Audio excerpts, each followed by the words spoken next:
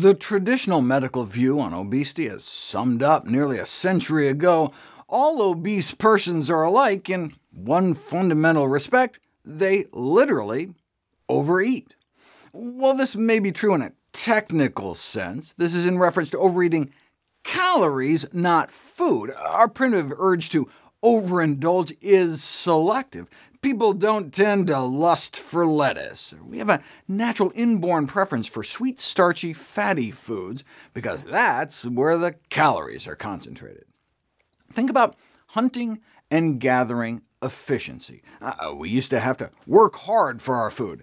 Prehistorically, it doesn't make sense to spend all day collecting types of food that, on average, don't provide at least a day's worth of calories. Right?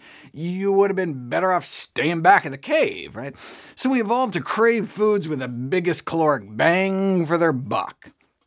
If you were able to steadily forage a pound of food an hour, and it had 250 calories per pound, it might take you 10 hours just to break even on your calories for the day.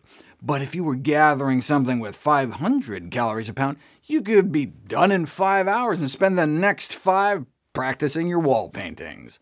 So the greater the energy density, the more calories per pound, the more efficient the foraging. So we developed an acute ability to discriminate foods based on calorie density, and to instinctively desire the densest. If you study the fruit and vegetable consumption of 4-year-old children, their liking correlates with calorie density. They prefer bananas over berries, carrots over cucumbers. Well, duh, isn't that just a preference for sweetness? No. They also prefer potatoes over peaches, and green beans over melon, just like monkeys prefer avocados over bananas. We appear to have this inborn drive to maximize calories per mouthful. All the foods that researchers tested were naturally less than 500 calories per pound. Bananas topped the chart at about 400.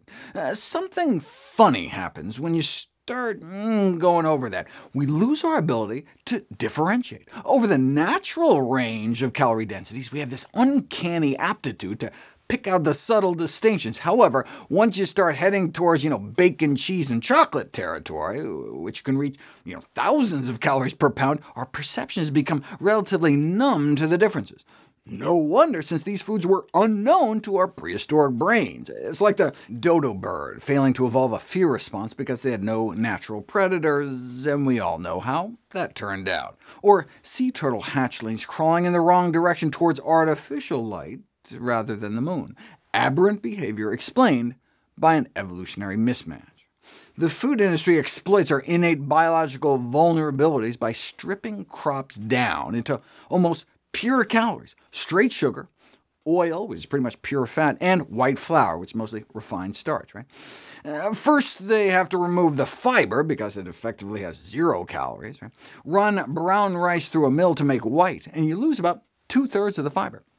Turn whole wheat flour into white and lose 75%. Or you can run crops through animals to make meat, eggs, and dairy, and remove 100% of the fiber. Right? And what you're left with is CRAP, an acronym used by one of my favorite dietitians, Jeff Novick. Calorie-rich and processed foods. Calories are condensed in the same way plants are turned into addictive drugs like opiates and cocaine. Concentration, crystallization, distillation, and extraction. They even appear to activate the same reward pathways in the brain. Put people with food addiction in an MRI scanner, show them a picture of a chocolate milkshake, and the areas that light up in their brains are the same as when cocaine addicts are shown a video on crack smoking. Food addiction is a misnomer. People don't suffer out-of-control eating behaviors to food in general. Right? We don't tend to compulsively crave carrots. Right? Milkshakes are packed with sugar and fat, two of the signals to our brains of calorie density. When people are asked to rate different foods in terms of cravings and loss of control, most incriminated was a load of crap, highly processed foods like donuts, along with cheese and meat. Those least related to problematic eating behaviors, fruits and vegetables. Right? Calorie density may be the reason people don't get up in the middle of the night and binge on broccoli. Animals don't tend to get fat when they're eating the foods they were designed to eat. Now, there is a confirmed report of free-living primates becoming obese, but that was a troop of baboons who evidently stumbled across some dumpsters at a tourist lodge. The garbage-feeding animals weighed 50% more than their wild-feeding counterparts. Sadly, we can suffer the same mismatched fate and become obese eating garbage, too. For millions of years, before we learned how to hunt, our biology evolved largely on leaves, roots, fruits, and nuts. Maybe it would help if we went back to our roots and cut out the crap.